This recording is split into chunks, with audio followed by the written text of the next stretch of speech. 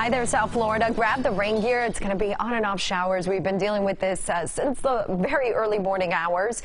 And we're seeing the rain in Broward now lighten up a little bit. So Coconut Creek down to parts of Pompano Beach and even Wilton Manors, just some light rainfall. Also light rainfall pushing away from Fort Lauderdale Airport over I-95 and 595 as well. Even Plantation getting a little bit of that light drizzle. And you can see in Davie and Cooper City with some light rainfall as well. Down into northwest Miami-Dade, it was raining for you in Hialeah and Hialeah Gardens. That shower, it's heavy, but it's moving away from the area now, impacting basically parts of West Okeechobee Road and then out into the Turnpike. Also, the rain that was over Miami and Sweetwater is now moving westward over US 41. Now down into southwest Dade, Redland area, it's a heavy downpour for you, including in Homestead. The Middle Keys dealing with showers. These are now starting to pull away on the Gulf side, and in the lower Keys, just a little sprinkle for you in Key West is moving through, but finally some drier conditions between Big Coppic Key and Cudjoe Key that have been dealing with rain since early on this morning.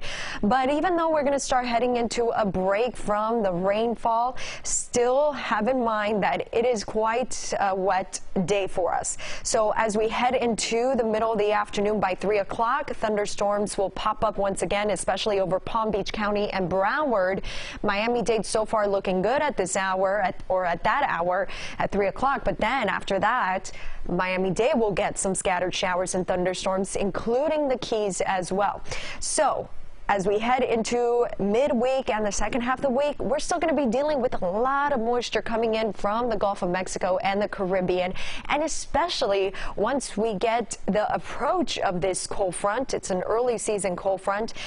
It's not going to sweep through to bring us the drier air behind it, but it will get close enough. And what's going to happen is we'll have the flow out of the southwest, and of course that will definitely steer the thunderstorms towards the east metro areas. But we're still under this very light easterly wind before we get to Thursday and Friday out ahead of that front.